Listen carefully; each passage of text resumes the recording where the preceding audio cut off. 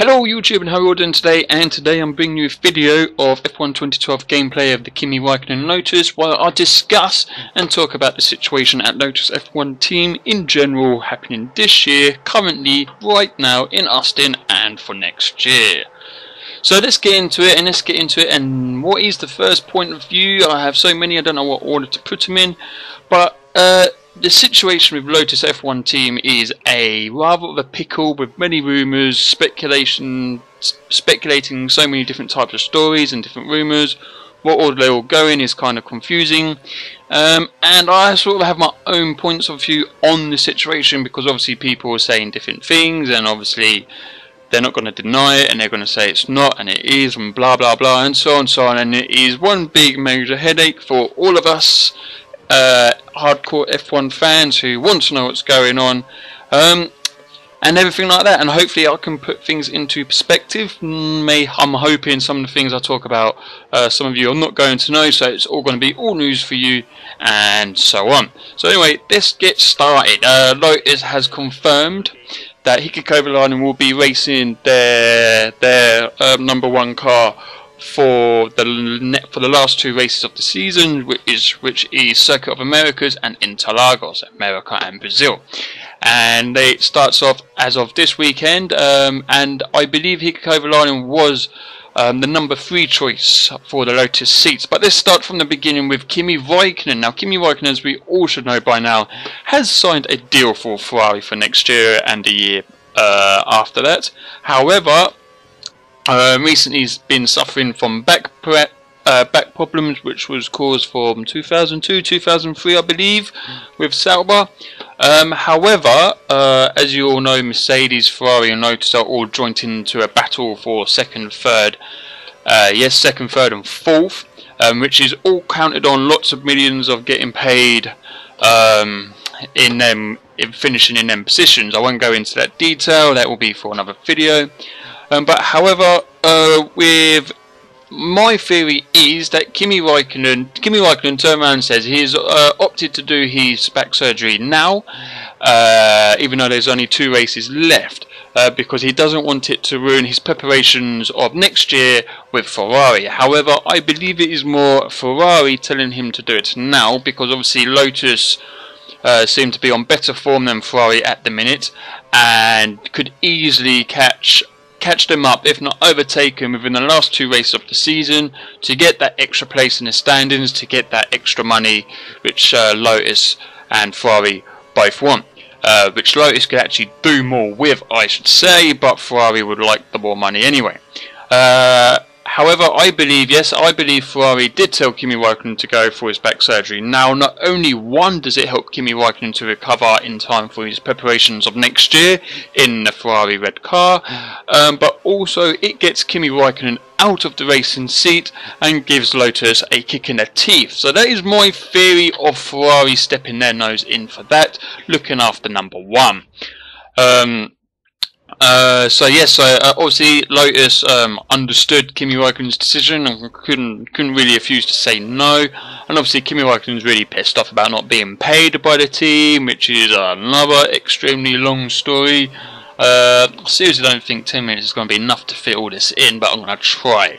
So getting back on track, with Kimi Raikkonen out of the car, having back surgery and being ready for next year, and helping Ferrari of having him out of the car, Lotus turned their attention to their number 1 favourite driver, which they also want to sign for next year, depending whether they do finalise this sponsorship deal that they can't supposedly have, was Nico Hulkenberg. Now, Nico Hulkenberg visited Enstone, and he turned around and said he visited Enstone to discuss the last 2 races of the season with them, and also to discuss next year. Nico Hulkenberg announced that he turned down the option to drive this 2 remaining races of the year, simply because it was too confusing. No, not too confusing, should I say. It was too complicated and had a very high risk of him having to deliver straight away, which could possibly affect his chances of racing for them next year if he underperforms, because he's never driven that car, and so on, and he sees it as too much of a risk, and opted out of it. However, the rumour for this is that Ferrari once again stepped into their nose because they know that Nico Hulkenberg is on his top form, as he always is. No matter what car he's driven in his F1 career, he's always got it up by the top, no matter how bad it is. And that Ferrari stepped their nose in, concerned about this situation, and told him no. Now you're probably thinking, how did Ferrari step their nose in and tell Nico Hulkenberg? Well, that is simple, because Nico Hulkenberg races for Sauber, which uses Ferrari engines, which is have a extremely good relationship with Ferrari, and so Ferrari butted their nose in and said, look, if you do this, and if they do come in front of us in the standings, our friendship could be torn. And that's another rumour. Whether it is true or not, we don't know. Ferrari hasn't obviously denied this, but they haven't admitted this, and Nico Hulkenberg will never admit this, and he turned around and goes, no, it wasn't Ferrari, it was me, opting to say no because it is too much of a high risk. What one you believe is up to you. The fact is, we'll only be told stuff, and it's F1, it's politics, it's one big headfuck for all of us fans, because we don't know what the fuck is right, what's not. I sincerely believe that people in F1 tell more lies than the fucking lawyers. That's my opinion. This is why people like Jacques Villeneuve was hated so much in Formula 1, because he hated the politics and he told them what they thought and they didn't like it and blah blah blah blah blah.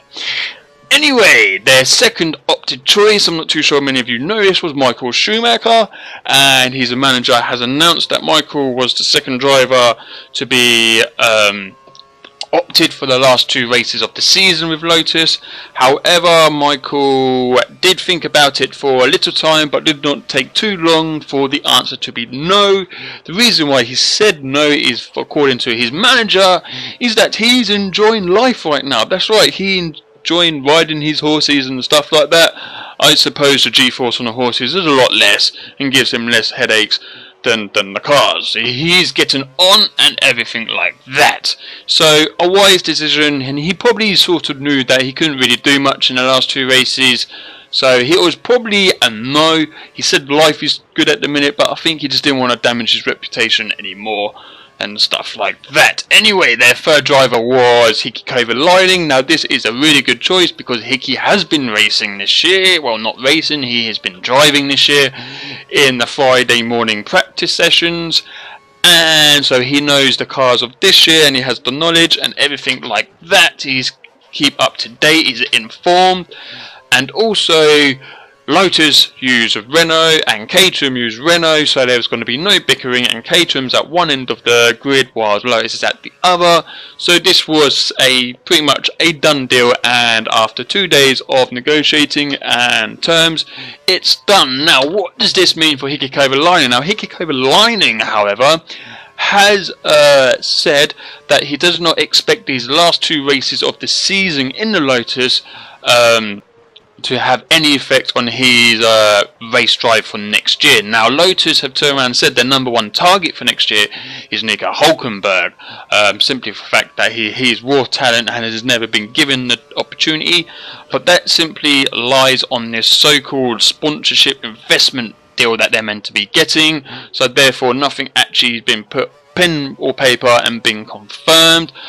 If this doesn't go ahead, then their second choice will be Maldonado, who is leaving Williams, while Felipe Massa is joining Williams, and Maldonado brings in 30 million a year to a team. 30 million. Jesus Christ, that's like a lot of freaking money. That's like what? So 30 million a year is their choice if they do not get the sponsorship deal investment. If they do get the investment, then obviously it is Nico Hulkenberg. However, I hope that Kovalainen, if he does extremely well in the last 2 races this year, may have some impact on next year's lineup. But once again, Hickey Kovalainen has turned around and said he doesn't expect this to have any impact on next year, and simply is just expecting the last 2 races of the season, and that is it. But as a fan favourite of Hickey Kovalainen, I really do hope that this does help his chance, if not to get into Lotus, but to seal a deal with Caterham again next year, because it is a big shame that a man with such talent like him and Timo Glock has simply been pushed out to the side into the scums of the scumps of the backliners and everything of Formula 1 just because of paid drivers coming in, and this is another topic of mine. But anyway guys, I hope that clears it up for now. This has been FSG. If you liked the video, please give it a likes up. If you didn't understand it, listen to it again.